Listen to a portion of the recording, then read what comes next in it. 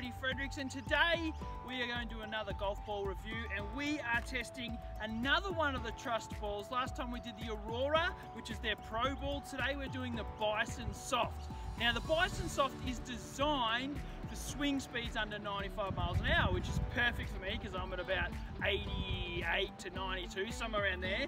So I'm really interested to see how this goes. Designed for us amateurs with a urethane cover, triple layered ball, and it's still got that blue which I liked about the Aurora, but not as blue, still got a bit of sparkles, which yes, there's going to be mixed feelings about, but I actually don't mind it. I think it's pretty cool.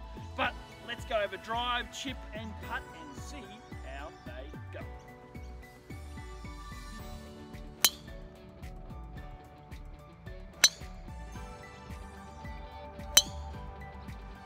Taylormade now.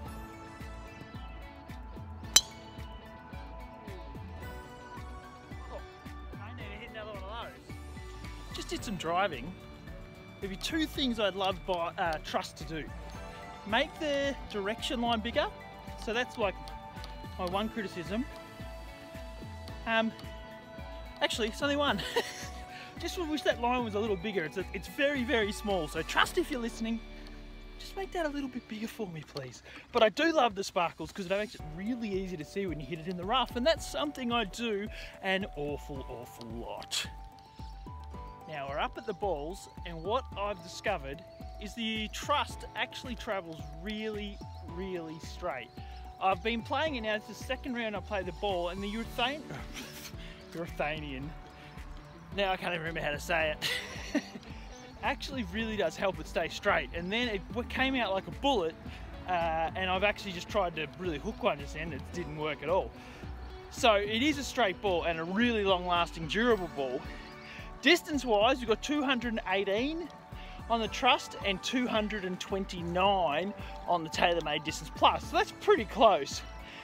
There is a definite difference in terms of compression, I reckon. We know the Taylormade 60. It is hard to find the exact number on the Trust balls, but I would say easily over 70, maybe even 80. So yeah, let's see how they spin though. All right, 72 meters. We're going Taylormade, then the Trust.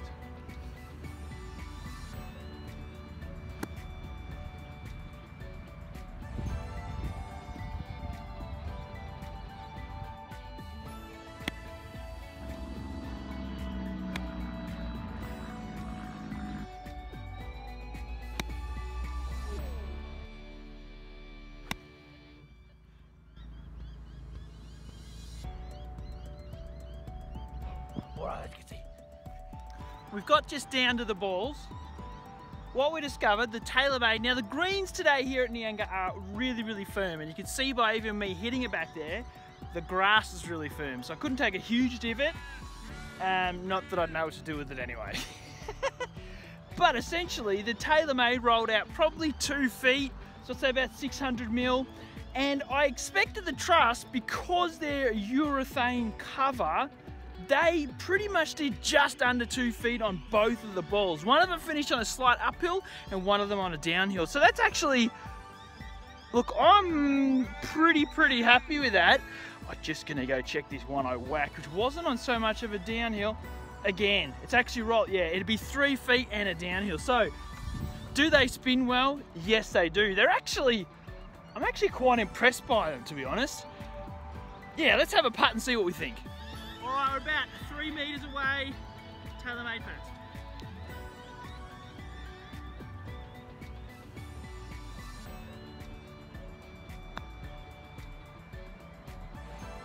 Yeah, nice. The Trust.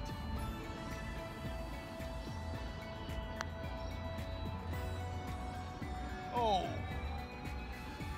So, you can definitely hear the difference. 60 compression on the Taylormade, much softer, and they reckon somewhere around the 70, I would say nearly closer to the 80. Maybe it's the urethane cover that's harder.